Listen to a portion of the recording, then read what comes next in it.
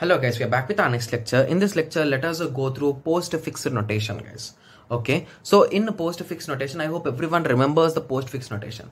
So basically the operator will be stored at the end, guys. So a, b plus in that way. Okay, so in postfix notation, the operators are placed at the rightmost side.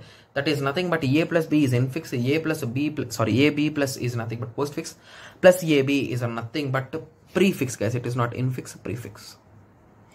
Okay, so whenever you want to calculate it, so you can draw the syntax tree and you can perform the post order traversal, guys. Yes.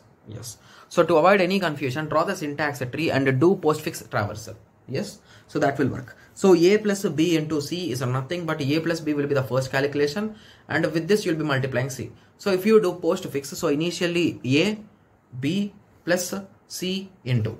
So that is what we got. And similarly, if you try to solve it, so basically a plus b is first converted, that is nothing but ab plus into c, and again this is converted. So this is converted means again c will be pushed to this side. So ab plus c into, we got it, right? Yes.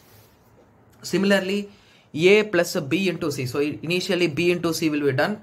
Yes. And then for that we'll be adding a. Exactly. So or you can use directly. So a plus b into c. Okay. So here bc star will be there.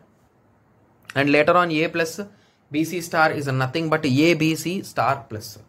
So we got in that way. So this is nothing but the postfix representation, guys. Okay. So I hope everyone got a clear idea on the representation in postfix. So in the next lecture, let us go through the most important representation, that is nothing but a 3 address representation, guys. Okay. So let us meet in the next lecture. Thank you. Thanks for watching.